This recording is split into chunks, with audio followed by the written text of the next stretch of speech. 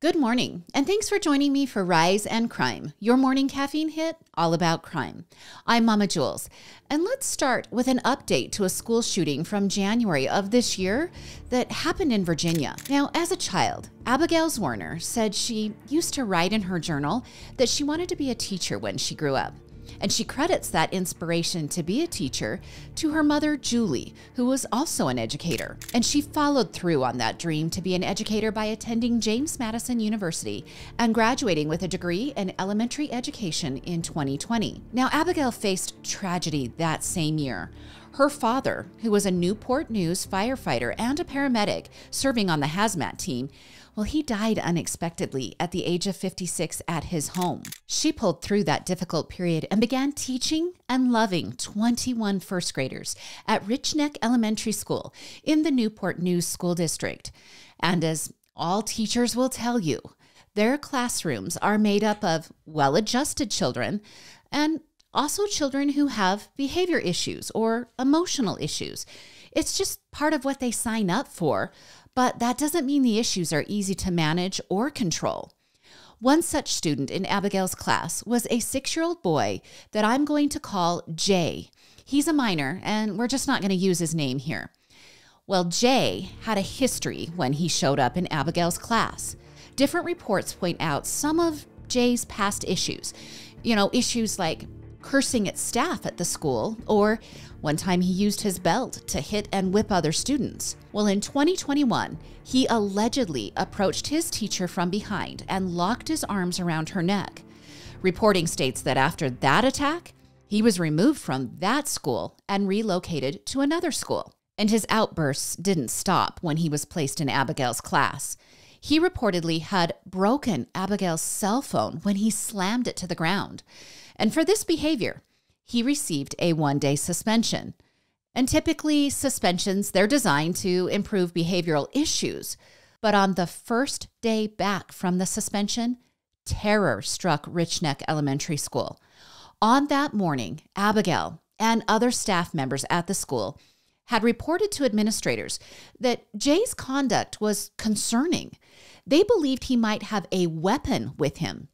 At about 11:15 that morning, Abigail told school officials that Jay had threatened to beat up another student.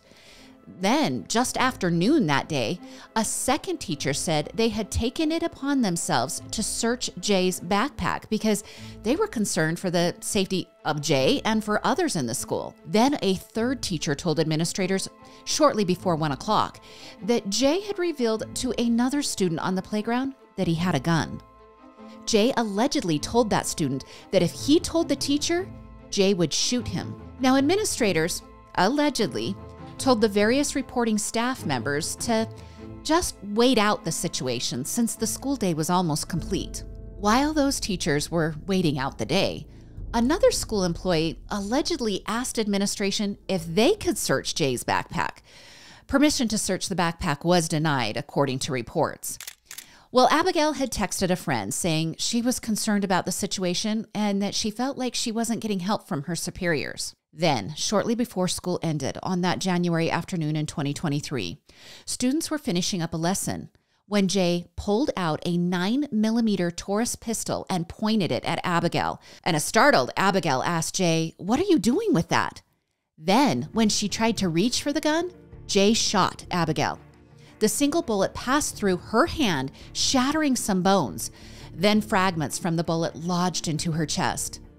A staff member who was helping in the classroom subdued Jay and removed the gun from him while Abigail ushered all the other students out of the classroom to safety. Remember, Abigail's wounded, and she's getting the rest of the students to safety. Well, after that, Abigail struggled to find her way to the office to report the shooting.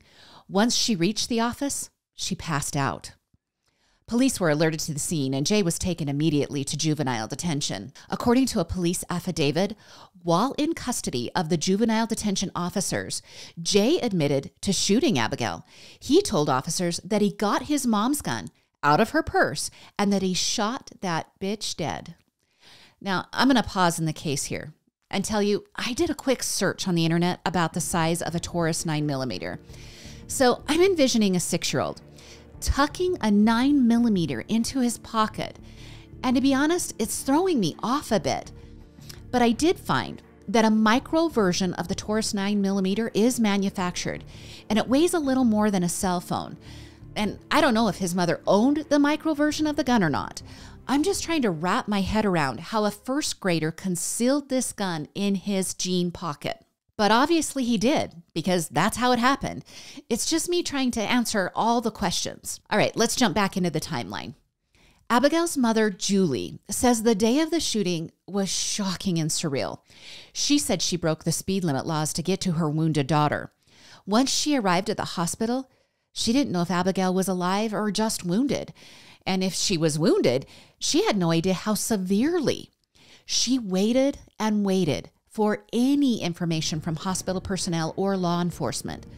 Finally, 2 detectives appeared and asked for her to follow them to a room where they could give her an update.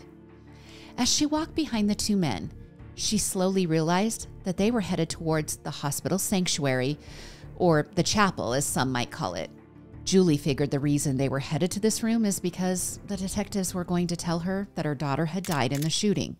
Well, relief flooded over her when the 2 men told her she was alive and that she was currently in the X-ray department getting some CAT scans. After telling her that her daughter was alive and that her injuries were treatable, they then told her that Abigail was shot by one of her young students.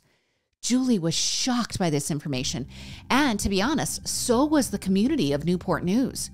The elementary school remained closed for the next 3 weeks, and during that time, the school principal, Brianna Foster Newton, she left her position. Then the school's assistant principal, Dr. Ebony Parker, resigned, and then more fallout continued. School district superintendent Dr. George Parker III was voted out of his position by the school board.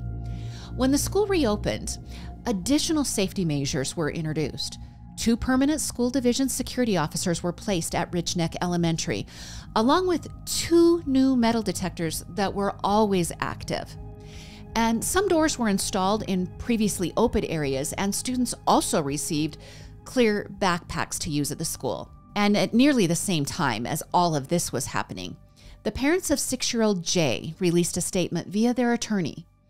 In it, they claimed their son had an acute disability. Then in May, they kind of clarified their statement, saying that Jay had been diagnosed with ADHD. They said he had started medication before the shooting and that he absolutely was meeting the goals the school district had lined out for Jay. Now, those goals included meeting a minimum behavior standard that resulted in his parents not attending class with him. It appears that was happening several weeks before the suspension, a parent showing up at school each day with Jay. But the parents claimed that the school wasn't requiring one of them to attend with Jay anymore, and that's why neither parent was there on the day of the shooting. The parents also said that Abigail's phone was broken by accident by Jay, that it wasn't a form of acting out, and that he didn't intentionally break it. Well, in April of 2023, Deja Taylor, that's Jay's mother, she was indicted by a grand jury and charged with felony child neglect and misdemeanor recklessness. All of that in connection with the shooting by Jay. When law enforcement announced the charges against Deja, Abigail's attorney said that there were failures in accountability at multiple levels that led to Abigail almost being killed. She stated that the charges relating to Deja only address one of the failures.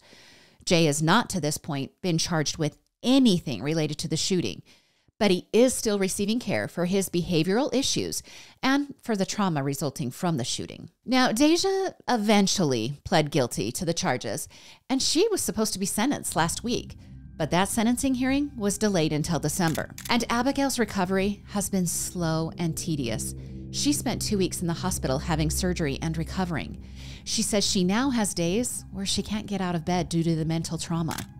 And of course, the healing on her hand and chest has been slow, but she says she is progressively getting healthier. Her twin sister had this to say about Abigail's experience. She told the Today Show that her sister is an inspiration that she will always look up to for her fortitude and her strength. And Julie, her mother, said simply that she has a strong daughter. Abigail said it is hard to come up with words to describe how amazing her family has been through the last few months. All right, Here's where the update comes into play. Following the shooting, Abigail sued the Newport News Public Schools for $40 million, alleging gross negligence against school administrators. But the school board said the lawsuit is frivolous, arguing that Abigail's injuries fall under workman's compensation. All right, workman's comp would have paid Abigail almost 10 years worth of a partial salary, and she would have also received lifetime medical benefits for her physical and psychological injuries. But Abigail chose not to go that route, and she filed the lawsuit instead. Well, finally, after several hearings, Judge Matthew Hoffman ruled on Friday that Abigail can proceed with the lawsuit, saying that her case does not solely fall under workman's comp umbrella. The judge stated that getting shot at work does not fall under the reasonable expectations of workplace safety. And in my opinion, the day that we accept that teachers might just get shot at school while working is a sad day for America. We need to do everything we can to shift the culture and allow teachers and other school staff to feel safe while at work. Now, the civil trial is expected to reach a courtroom in January of 2024. That is, unless the Newport News School Board and other defendants appeal the judge's ruling, and I think it's a pretty safe bet that they will. So we'll just have to see. I'll keep you updated if this trial does happen. And now to this case update out of Florida. Back in August, I brought you the story of 59-year-old Timothy Smith, who was the beloved gay activist found dead in an apartment that he and his partner, 55-year-old Herbert Swiley, maintained. Herbert and Timothy had been a couple for 13 years. And let me just remind you a little bit more about Timothy. He was a lively drag queen performer whose stage name was Augusta Wind. He typically was the highlight performance of any drag show because he mixed comedy in with his performance. He was also beloved in the memory care community. He was employed as the executive care director for an assisted living center. And at one point, he worked in the Villages in Florida, where he directed the Villages rehab facility. And if you know anything about the Villages, lots of conservative members of the older generation live there. But Timothy could truly balance his less than conservative lifestyle while still loving and serving his conservative patient clientele. Now, in an interview in 2014 with the Villages newspaper, he was quoted as saying that he would not trade 1 second of his life for anything, neither the good nor the so-called bad. He said his life was unique to him, and that unique path has helped him become the person he was. Tim focused his occupation on person-centered care. His philosophy was to take the golden rule and elevate it to the platinum rule. He said care facilities have come a long way in a cultural change of moving what used to be predominantly a medical model of nursing homes to one that is as close to home away from home as possible. Well, on March 25th of this year, co-workers at the memory care facility were anxiously searching for Timothy. It had been nearly 2 days since he was answering calls or texts. Investigators served a wellness check at the apartment in Ocala, where they found a horrifying scene. They found Timothy with a dark ligature mark around his neck, blunt force trauma to his face, and then also to his genitals. Investigators determined he had most likely been killed the night of the 23rd or the morning of the 24th. Now, an autopsy was performed, and toxicology reports showed that Timothy had a massive amount of antihistamine diphenhydramine in his body, 30 times more than the therapeutic dose. Diphenhydramine, well, it's found in allergy meds, and usually it makes a person drowsy. So the autopsy also found that whoever killed Timothy strangled him so severely that his neck was broken. Now, when I brought you the story in August, the autopsy results hadn't been released, so that's new. But also, when I brought you the story in August, I was baffled by Timothy's partner. Remember, Herbert? Well, I was baffled by his response to the murder. Herbert wasn't the one to report his partner missing for 2 days. Co-workers reported Timothy missing. And when Herbert was contacted by investigators, he didn't call the family immediately. Instead, he made a Facebook post telling everyone that his dearest friend and partner had died. And then his next move? He made a GoFundMe page asking for help with funeral expenses. And I took issue with this the first time around, and I still have issues with it. This GoFundMe post is so generic.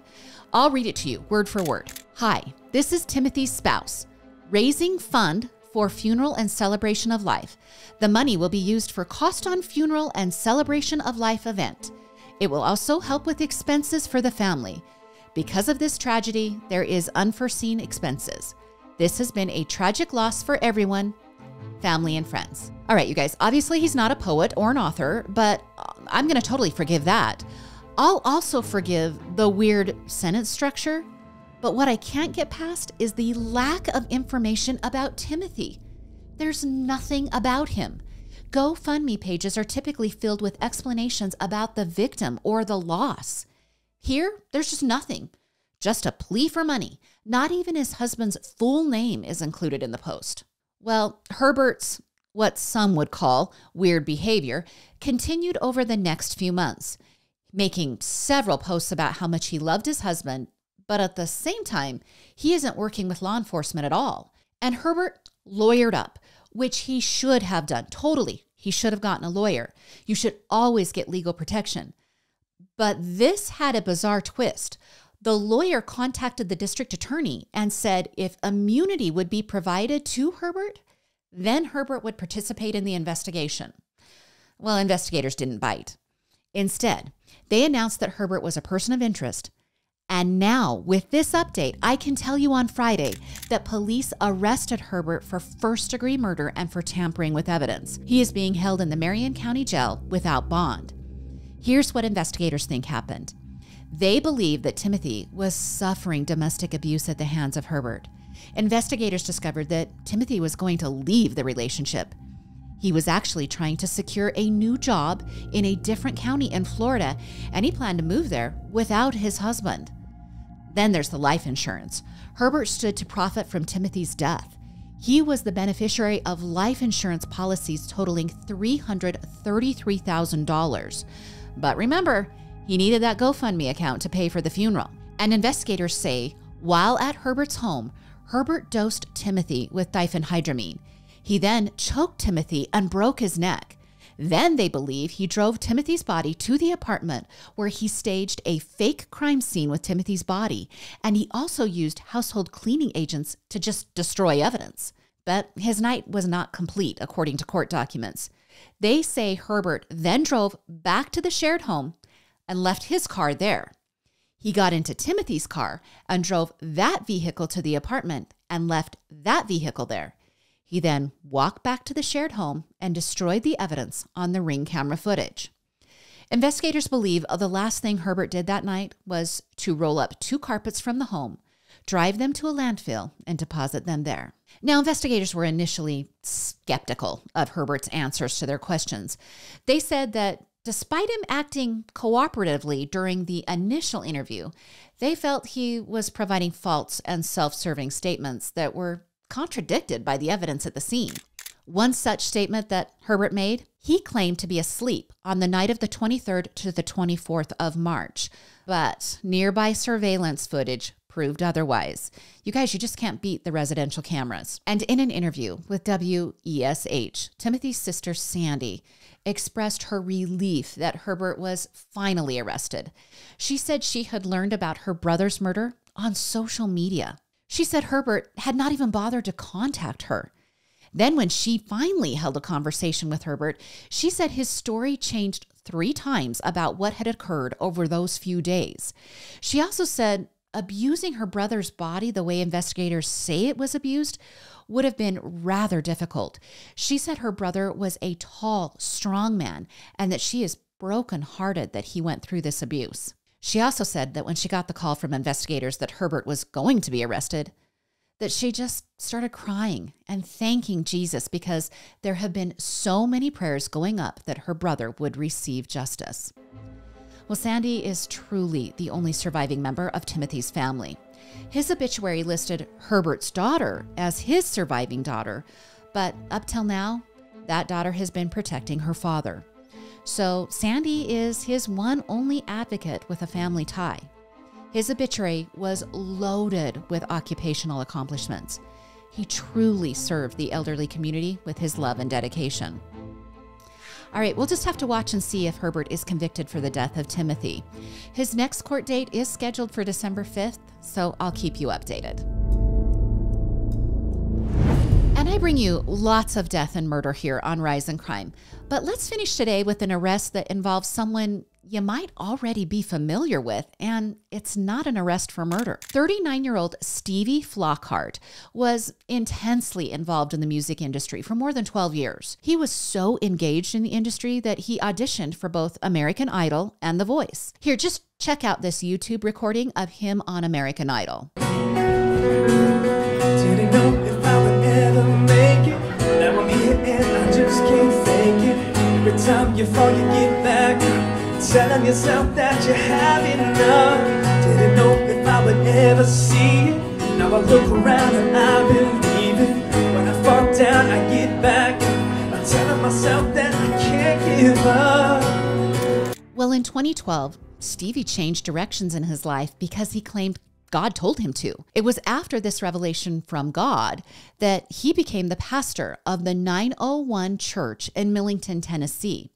Now, on the church website, in the description of the pastor Stevie Flockhart, it says that God had made it clear to Stevie that he was supposed to walk away from what could have been a very prominent music career, and instead, he was supposed to pastor and lead people to advance the gospel of Jesus Christ. Now, the description then goes on to say that with the support of his incredible wife, Whitney, they have allowed God to use them to tend over 1,200 people, encouraging those people to give their lives to Jesus. Now, I don't know how many people on here are religious. I'm religious, and I objectively looked at the values listed on the 901 Church website. And you guys, they're pretty good. They talk about respecting and honoring people. They talk about choosing to contribute instead of consuming. And my favorite one, they never tap out. They fight for each other and not against each other. But according to authorities, Pastor Stevie has struggled with some of those values listed on the website. A week ago, Shelby County law enforcement arrested and charged Stevie with identity theft and theft of merchandise. He was booked into the county jail and released one day later after making a $2,000 bond. So here's what they say went down. 3 years ago, Stevie agreed to open a joint credit card with a church member named Dana. The card was strictly supposed to be used for church purposes. Well, in order to open that credit card, Dana had to give Stevie personal information. But recently, Dana, who shared that credit card with Stevie, well, he had a need to check his credit score. He was alarmed to find out that his score had dropped significantly. As Dana dug through the credit report further, he noticed that he had a $6,500 unpaid bill on an open line of credit in his name. But here's the problem. He says he didn't open the line of credit in his name. And he says the only person he could come up with who had his personal information was Pastor Stevie. So when he called Stevie and confronted him about the line of credit, he says Stevie admitted to opening the account and making the charges. And the police affidavit also lines out that when the loan holder for the line of credit was contacted, they verified the phone number on the account was the same number as Stevie's.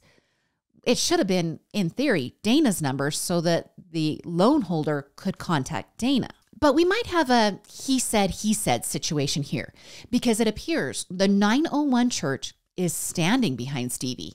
In a Facebook post on Friday, the church said the following: "While we do not find the allegations factual, we believe that vindication is from God and stand firm in His sovereignty and truth. Please pray for our pastor and his family, for the hearts of those who seek to attack him and the church and our community." Well, unfortunately for Stevie, this isn't his first go-round with these kind of legal issues. Court documents show that Stevie forged documents and impersonated the account holder of a credit card at a completely different church in Georgia. That claim resulted in a lawsuit in 2020.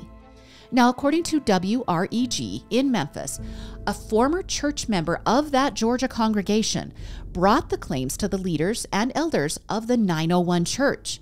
They were demanding that Stevie be removed as the lead pastor and also that changes be made to the church's bylaws. Well, this former member told WREG that when those demands were made, they were ignored, and that his church membership along with others' church memberships, were revoked. Now, this member also claimed that Stevie is more concerned about the intake of money than he is for the people's relationship with Jesus Christ. Now, I want to remind you, this is just one person speaking out to a media outlet. I just want to be clear about how the information is presented.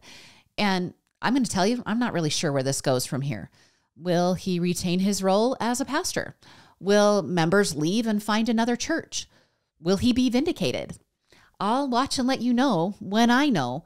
But the harsh reality is the damage might already be done, whether it's true or false. Well, that's your Thursday episode of Rise in Crime. I've got the same request. Please give us a follow on Instagram, TikTok, and YouTube, along with a like or a thumbs up. And Rise in Crime is also available ad-free on Apple subscriptions and Patreon. Join me again on Monday for more morning crime news. I'm Mama Jules, and keep safe out there.